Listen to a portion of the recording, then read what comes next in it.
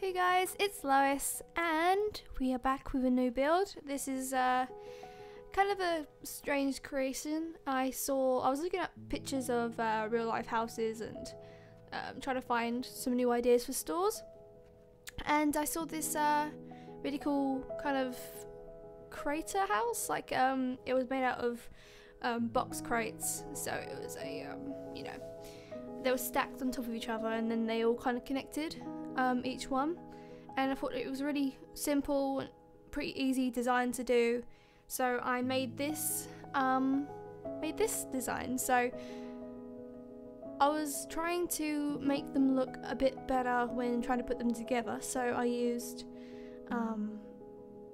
try to use the boxcars the best I could. I had to try and glitch this one in, but then when I went upstairs I noticed that as you can see right there on the left, that the roof glitches in, so that gets like a really uneven floor to the second floor.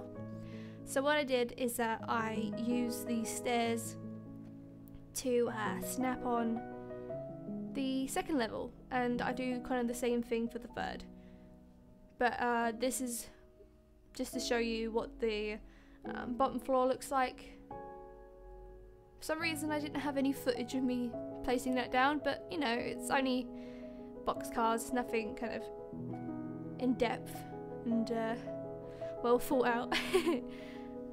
But yeah, little update, I have got the job. I've got the job that I spoke about in my vault video, and yes, I've got a new job. Oh my god, so should be fun. But I don't start for a few weeks yet, so don't worry, I'm still going to be able to do YouTube, and I'll try and do YouTube as much as I can. So I was going to keep it like this because, as you can see, it's pretty flawless when it attaches, but I try out this new stair design that I tried doing. But the whole place, the bottom level, the blue box car is the store. I made it into kind of a trading store, and then the second story is the actual apartment, like a little home for one person, and then the third floor is kind of a deck where you can just chill out, drink, bring people over. You can all sit out there and have dinner. There's also a kitchen upstairs. So yeah, it's actually pretty nice. And I realised at the end that I didn't include a bathroom again, because I'm really terrible when it comes to bathrooms. So what I did is that I put a little outhouse in the back. So I've made the third floor. If you want a tutorial on how to make them, then I will definitely make one, because apparently I have no footage of how I did it. And but so I will try. But I used the picket fences, and they look a lot nicer than using anything else. They're pretty good height. So this is where the terrace would be. So I put that all around. This links up to the second floor.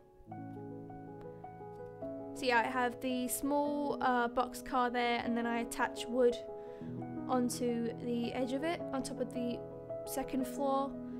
It attaches automatically, so you don't have to worry about trying to glitch it in, but it will go in naturally. So I have a little bit here so you can walk upstairs. So yeah, this is the final kind of look of the outside, except I do change up some little things. So I put a few of these down because it looks like it's like floating. Sadly I couldn't put any posts on the front part of the build, only the back, because it wasn't kind of centered. So, you know, sorry about that, but it makes it a lot more junky looking, which I haven't really done in a while. I try and make things look a bit too clean.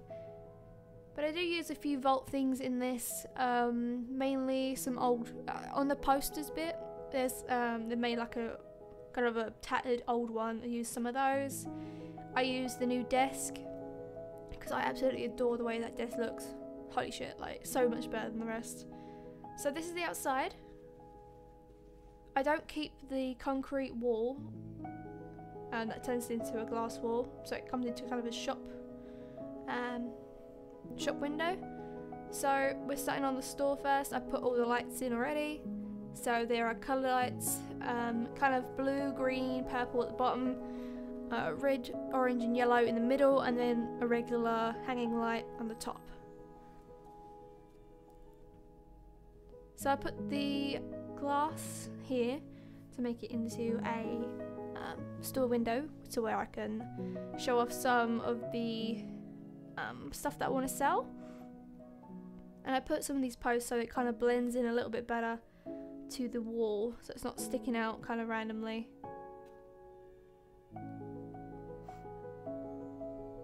Eventually.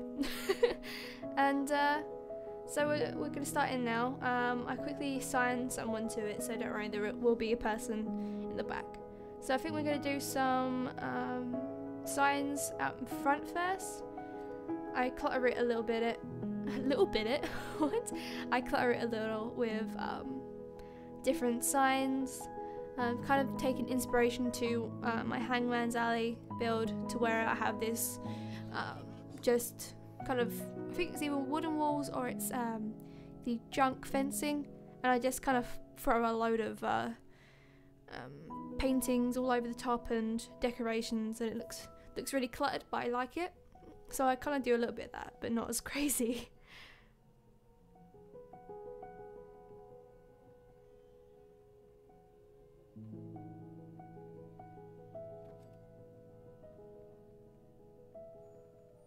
Now I think we're going to put a couple of these lamps. I miss them, I haven't used them in ages. There was a point where literally there would be no build without them, so yeah, I have them back now, thank gosh. And putting some bottle lanterns around. I think it looks really nice.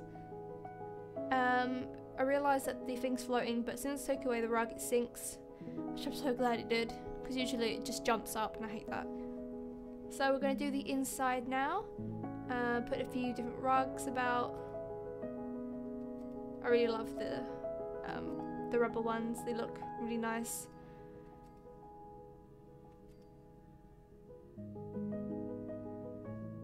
Now I was debating what to do inside here, and I was debating what even store I should make this. A general store seemed to be the easiest option. I could have made a bar. A bar could have worked, definitely. I'll probably make a boxcar bar at some point, because I think it'd be really cool, or just a bar in general, because there's so many possibilities of doing what you can make with a bar, and what you can have like kind of theme wise and stuff.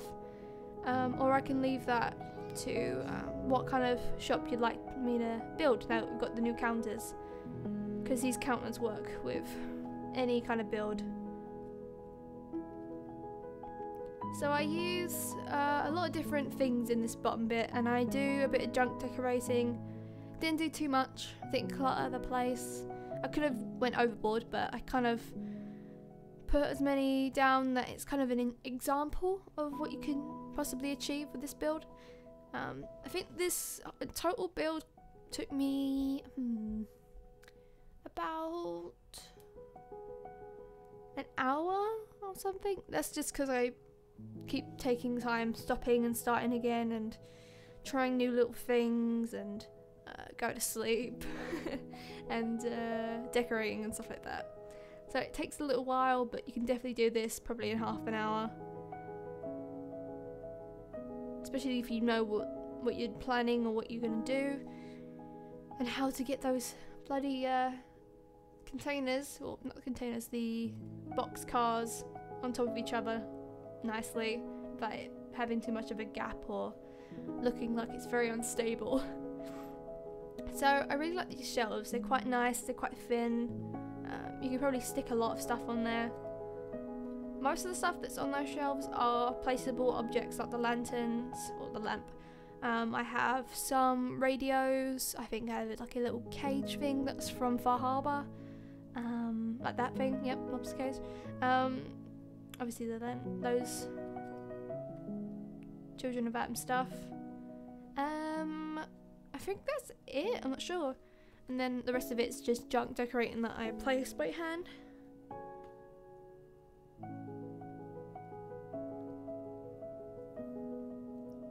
But I hope everyone's doing really, really well. I would love for you to comment down below and say what kind of thing you'd like to see me build. I'm up for everything, on anything. I look on Reddit quite a lot to see what other people have built to give me some inspiration on what I could possibly try. So definitely give me some ideas otherwise. I'm lost. But no, it'd be great if you could help a brother out, you know. So yeah, putting a magazine rack down seemed to be a nice little filler since it's quite thin as well. So it helped with the small space we have. I make kind of a little living room here for you to sit down and read the comic books. And I place some of the table lamps around to give it a little bit of glow.